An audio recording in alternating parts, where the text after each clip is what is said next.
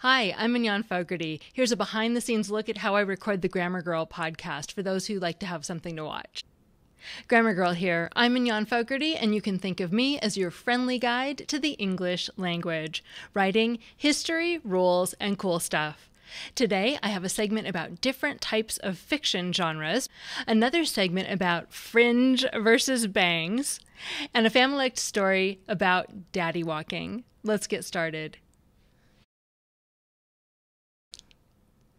Writers often struggle with how exactly to describe their stories to other people. They may get asked, "What genre is your book?" And they get stumped trying to give a pithy answer to encompass an entire universe and cast of characters they'd built up in their imaginations. Well, stories come in many different flavors, and some of those flavors are called genres. The publishing industry finds categorizing books by genre particularly useful, and publishers typically assign a genre to a book. It may be literary fiction, a mystery, space opera, or something else entirely. When you go into a bookstore, a library, or buy books online, books are also often organized by genre. You may also find it useful to figure out how to label your story this way. But first, let's talk about what genre actually means. When it comes to writing, the two common understandings of genre are often conflated. One definition of genre is that it's a writing format: fiction, nonfiction, poetry, play, graphic novel, comics, or screenplay.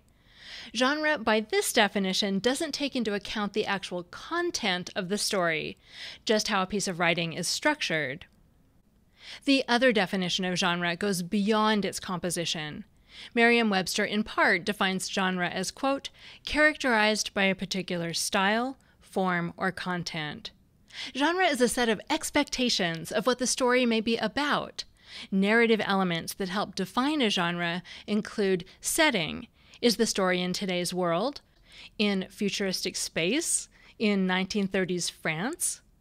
Characters. Are the characters realistic in the sense that they're people, animals, or things that could exist in our world? Are any of them magical? Are any of them supernatural? Tropes. Tropes are defined as common ideas, character types, or plot elements that occur in a given genre. For example, if your story has a spaceship, robots, or time travel, it just might be science fiction. And writing style. This is where genre as format and genre as content overlap. The writer's voice and the style of writing may also influence the book's genre. Think about the difference between the detective mysteries of Raymond Chandler, who wrote The Big Sleep, and the literary fiction of Joyce Carol Oates, who wrote We Were the Mulvaneys, for instance. Both writers have a very distinguished writing style, but Chandler's gritty and disillusioned noir voice helped define him as a mystery writer in a way that's dramatically different from Oates, who has a much more sparse and naturalistic voice. Generally, a writer's voice can shape the story's atmosphere to make the genre elements stand out. A fantasy may imitate the voice of medieval ballads or Victorian novels, for example, to highlight the impression we're not reading about our own world. Some writers refuse to give their books a genre, worried about creating a barrier that could limit its readership. Comics are for kids. Only women read romances. Nonfiction books are boring. But stereotyping the readers of genre is unfair, and we need to break down those assumptions. Instead, a book's genre should be considered a useful tool to help readers who love certain stories find them more easily. Here are some very basic definitions of common genre terms to get you started defining your story.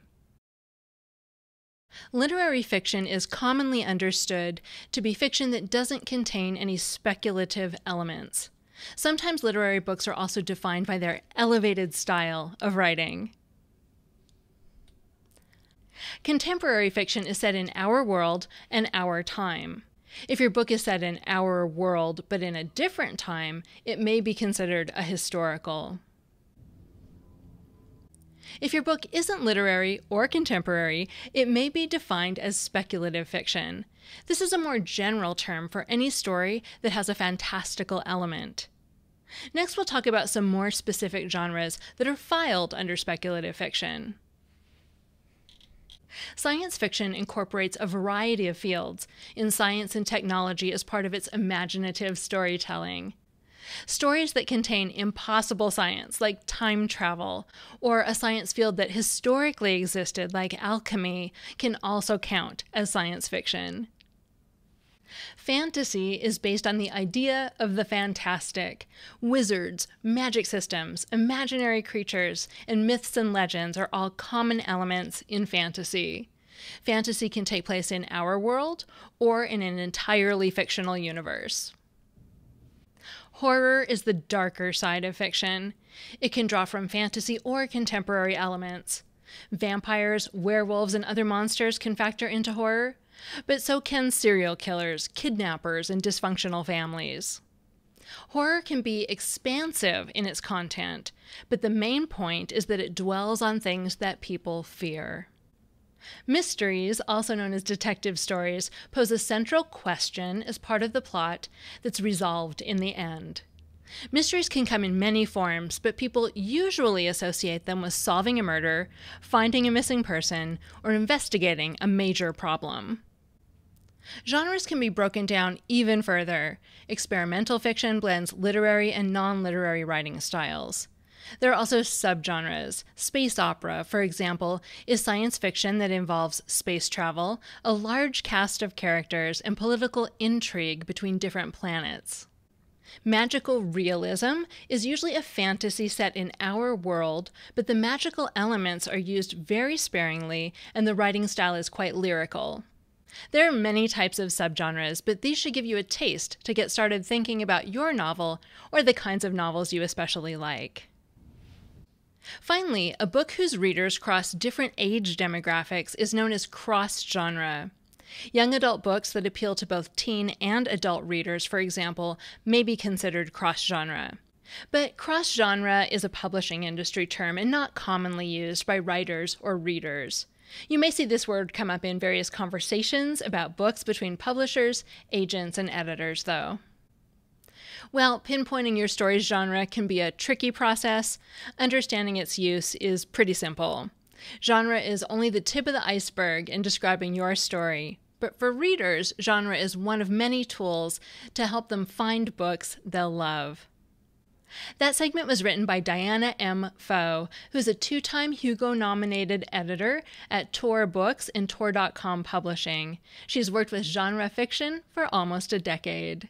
Before we get to the next segment, just a quick reminder to check out my LinkedIn learning course, Grammar Girls Quick and Dirty Tips for Better Writing. I'm getting a lot of great feedback about it, and it's a really fast way for you or your students to brush up on the most common ways I see that people can quickly improve their writing.